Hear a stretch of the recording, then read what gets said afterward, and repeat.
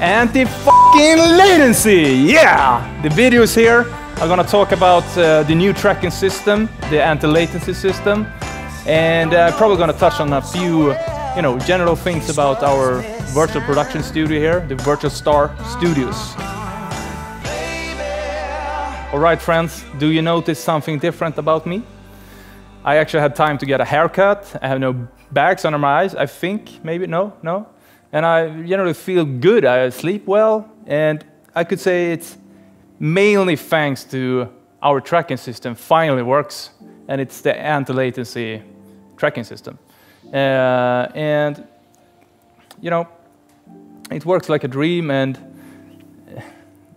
that's probably why I try to find a new tracking system other than Vive. Don't get me wrong, the Vive has treated me and the studio very well. We built the whole studio on doing the tracking with Vive, but as you probably know by now, it has a lot of problems with, drifting and jitter, and it's generally unstable. And working in a live TV production, that's not something you want to deal with.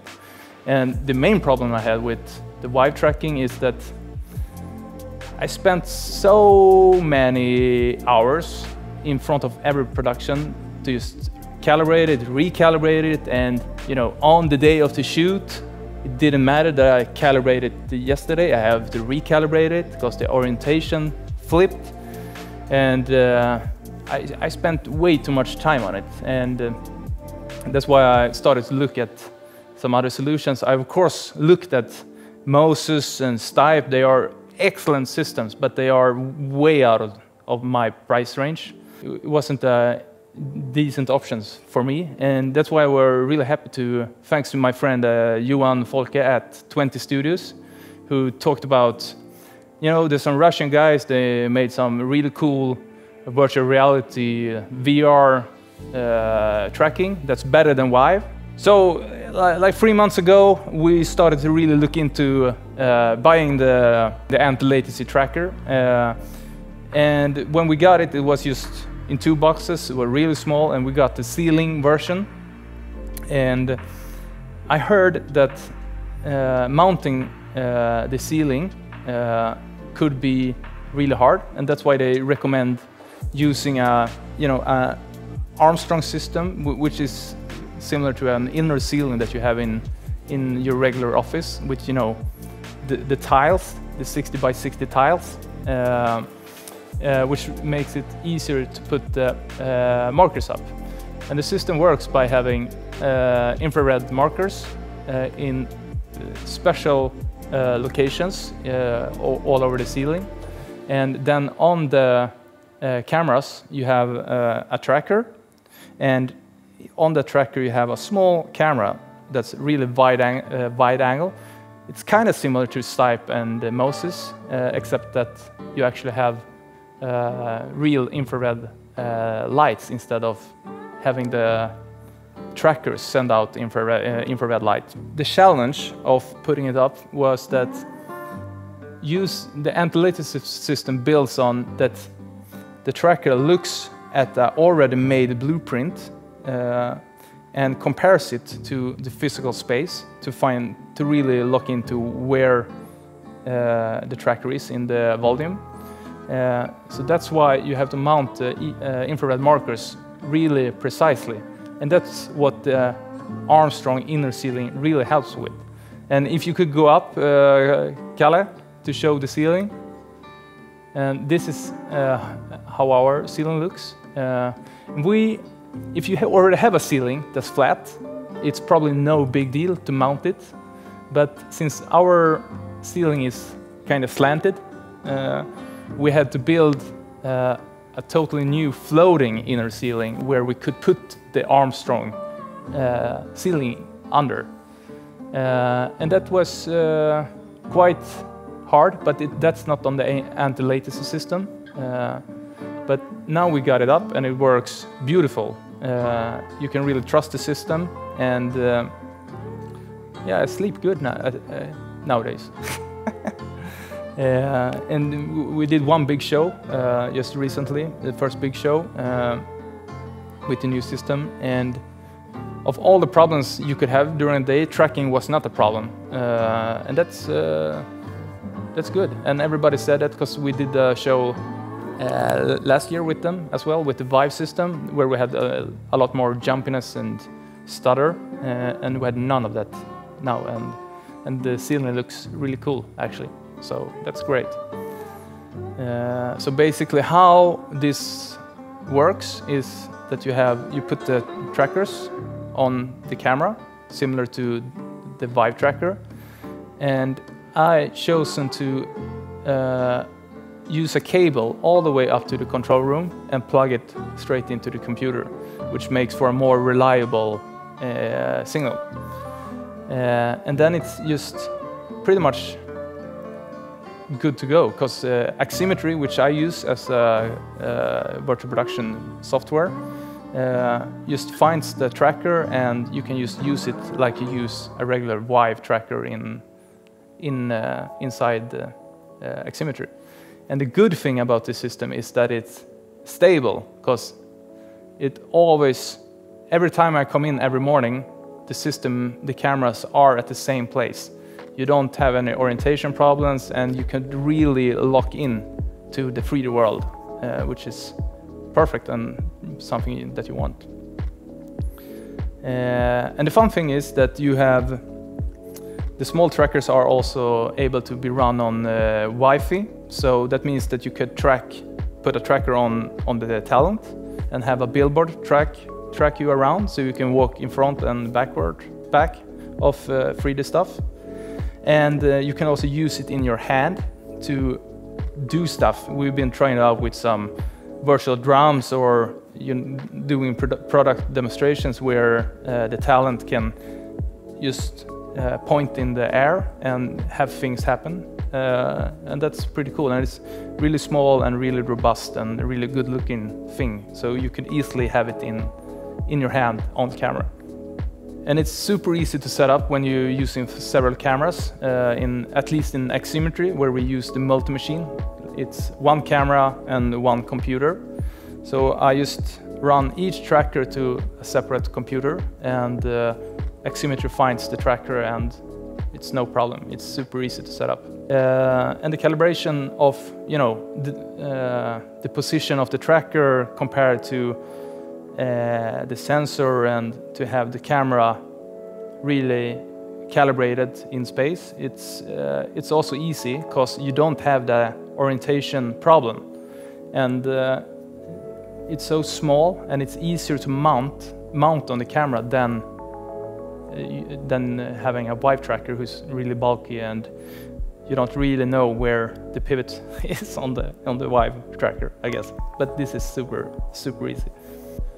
And we did some other upgrades to the studio to make things easier, and I think that also helped me to get a better calibration of the virtual cameras and the physical cameras, because we bought 2 new Canon lenses with servo zoom, which are the Canon CN 18 to 70 mm and the Canon CN 80 to, I don't know, how much is that? 70 to 120 or something. And it works great, especially since now we got Glassmark working, which are the lens encoders, which can send the lens signal or the lens values over to the virtual camera. I had the Glassmark for a while, but I couldn't get it to work confidential without stutter on our network system. But now Andy from Low Light Virtual, who are doing the excellent Glassmark encoders, have released an update where you can run the encoders via cable all the way up to the computer, which means we have no stutter at all. We just got it working today with the new update, but we need to calibrate the lenses, all the different focal lengths to get it really exact. But finally we have a good working setup with everything. So we used Antilatency as tracker. We used the glass marker encoders to get the focal and lens data into the computer. And we use Aximetry for everything software-wise. And one more thing we did to an update is to buy an Atomus Shogun Studio 2 to record both the comped images, and we can also record the clean signal, because sometimes you want to change some stuff after you record it. And then it's good to have a clean signal of just the green screen as well. I also had a chat with Antilatency, because before we bought the whole system, I wanted to be sure that we don't buy into dead space or dead gear. And they are really glad of the virtual production community, and they are now really going head first into making Antilatency work really great for virtual production. And it's already working great, but now that they have their eyes open for it, they are really going to put some effort into making it even more better for us in the virtual production space. Oh yeah. The one guy who built this roof is Kalle, and he's a master engineer, which is great. So he has a lot of good friends who helped us with the solution. He did a really great, solid job. Should I mention how we did the markers? Yeah. Har vi den här? All right, so one of the big problems, not big problems, challenges, is that the infrared markers need to be put precisely on the millimeter spot for the system to work flawless. And what Antilatency recommends is that you take the tiles and go to a CNC cutter and CNC the holes. That's probably easier, but we didn't know any CNC guy who could do it. Or actually we did, because we had a CNC guy do this. And this is Kalle's invention, which is just two holes where we should put all them, so we could, what you call it? Zoom. So we could drill the holes in the tiles at precisely the correct spot and have them aligned all through the roof. This made it really quick, and I think we did the setup, except for building the inner ceiling, but for setting up the anti-latency system, it took 2 to 4 hours, maybe? 4 hours with doing all the holes, putting in the markers, and doing all the making all the cables to the infrared markers, and that's it, I guess, and putting up the ties. And we had 72 markers, so it's not a hard setup. And then after everything was done, I just plugged everything, turned everything on, and put a tracker on the camera, and it just boom worked. So I'm quite happy, and I guess together with the Glassmark encoders, you have everything you need to do great virtual production. And I don't know what more to say.